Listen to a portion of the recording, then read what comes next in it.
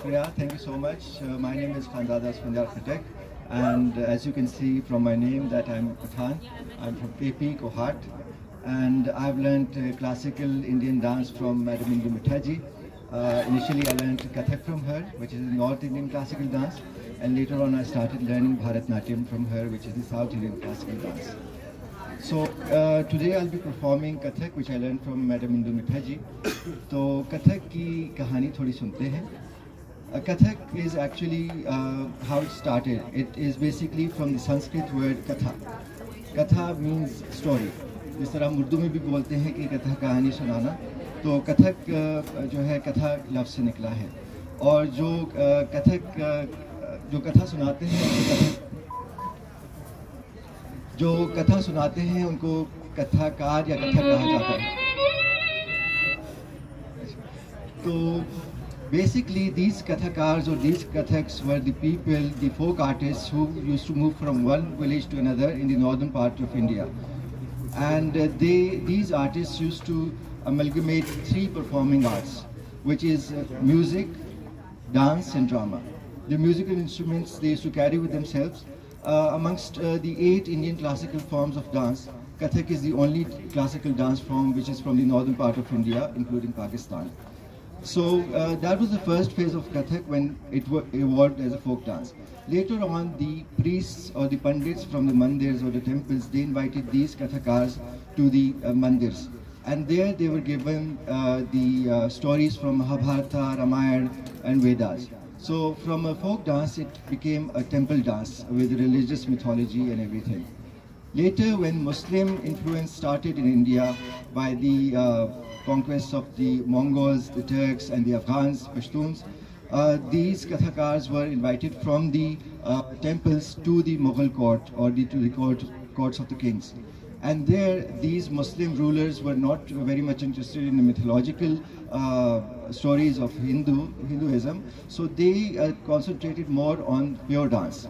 So all the steps which are which you see these days in Kathak, they are because of influence of Central Asia, of the Turks, of the Mongols and from the Muslim Afghans and Pashtuns. So in this third stage of Kathak, everything was changed. Even the languages was changed. Urdu was introduced, Persian was introduced, and the Kathak which I am going to present to you right now, it's on Taal, 16-beat music, and the Manjira, which are the cymbals, and the bowl, which is the narration, that's by Indumitaji. And Indumitaji is mashallah 91 years old, and she has fought Corona, and now she is in a better health. So now I'm going to present you with Kathak.